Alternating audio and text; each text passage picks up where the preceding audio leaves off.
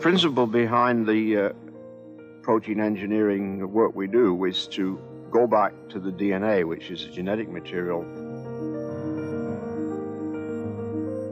So site-directed mutagenesis is really the ability to change one base pair of DNA. So DNA is made up of A, C, G, and T, and long strings of them. The ability to go in and just take one of those and change, say, a G to a T or something without changing the rest of the DNA. So it allows you to have very fine control over mutating a particular gene and creating an effect in a particular protein. You can add things, you can delete things, you can change things.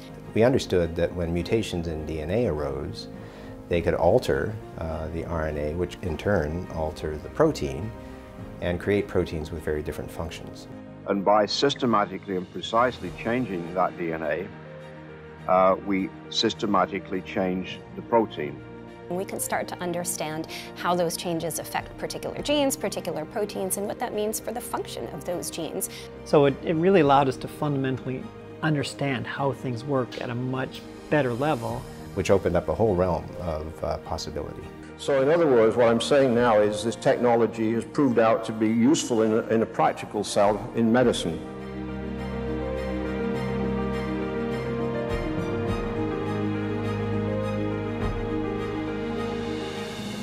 I first heard about Mike Smith in 1993 when he won the Nobel Prize. I was a high school student then. I was here in Vancouver, and I always knew that I wanted to study genetics. And so the news of a local geneticist winning a Nobel Prize was such a big deal. It created a vibe, it created an enthusiasm, it created an awareness of science, and created a hero. And Michael was ideally positioned both in terms of personality and intent to be that hero. The alarm, I normally have my alarm go off at 6, and so I woke up at 5 to 7 and put on the news. I actually heard the announcement as a news broadcast, which was an interesting situation because very few people hear good news on the news, and I did, of course. Mike Smith winning the Nobel Prize for chemistry, it did change things. You know, suddenly your phone's ringing all the time. Everybody wants you on every board and things. Michael was the kind of person, for example, who could pick up the telephone and call the Prime Minister. This kind of thing was going on all the time. You ask any person on the street, you know, what's the best prize in science, they'll say the Nobel Prize. So it became a household name in Canada.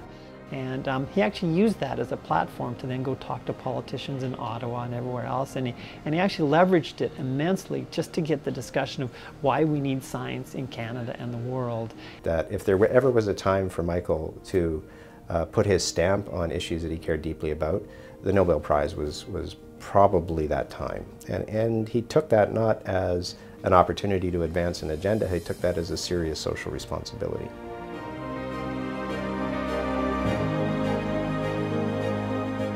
As somebody who was an undergrad student at the time, I'd always been told, you know, there's not much of a future for life sciences in BC. You might want to think about going elsewhere.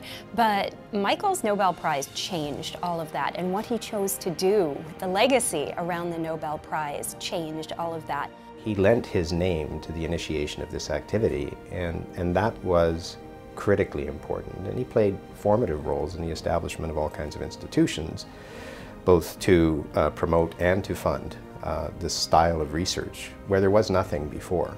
You know, there's the Michael Smith Laboratories, of which I'm in. It's a research group. There's the Michael Smith Genome Sequencing Center, the Michael Smith Health Research Foundation.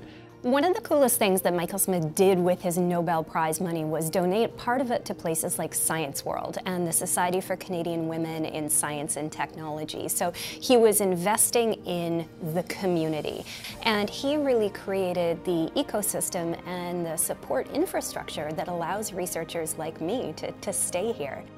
Every time you do something in BC, you realize, you know, there are amazing things associated with Mike and science in BC. His vision and his investment into the community have really transformed us into a world-leading hub of innovation filled with amazing researchers and absolutely incredible discoveries. Michael planted seeds that have evolved, and I think he would be very pleased to see that initiatives to which he had lent his name continue. This convinces you and any other Canadians that you can make a career in Canada and you can do research here that's as good as any research in the world and get the recognition of your peers throughout the world. And I think it's a very important message for young Canadians to get, and I do think it's also a very important message for politicians and bureaucrats who decide on science policy and how much money is given out. And if one of the things that can come out of that is both those groups, the young people and the administrators and bureaucrats, get that message and react to it, then I think it would please me more than anything else.